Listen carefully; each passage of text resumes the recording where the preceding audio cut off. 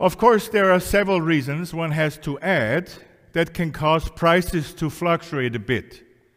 But the major and most important culprit for price inflation is the government's printing of new money out of thin air.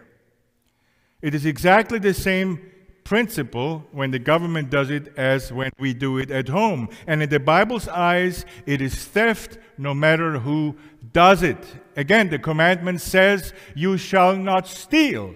It does not say, "You shall not steal except by government decree." Governments are never excluded from the keeping of God's law. Theft is always theft, no matter who does it. In our text, Isaiah scolds his nation as a whole, but specifically also the specific crimes of their rulers.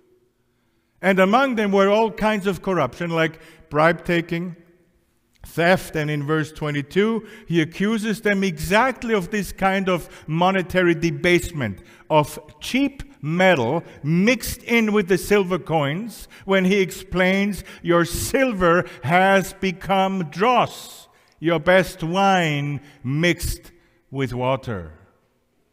This is exactly the same problem. They had silver coins. And these silver coins now, the rulers took those silver coins and mixed them with cheap metals. And one might say, what's the problem with that? The coin is still a coin. Well, that might be true in the very short run, but in the long run, with the additional silver, more coins are now being produced, and more coins are now chasing the same amount of goods, which will cause what? Price inflation. That's exactly the same principle.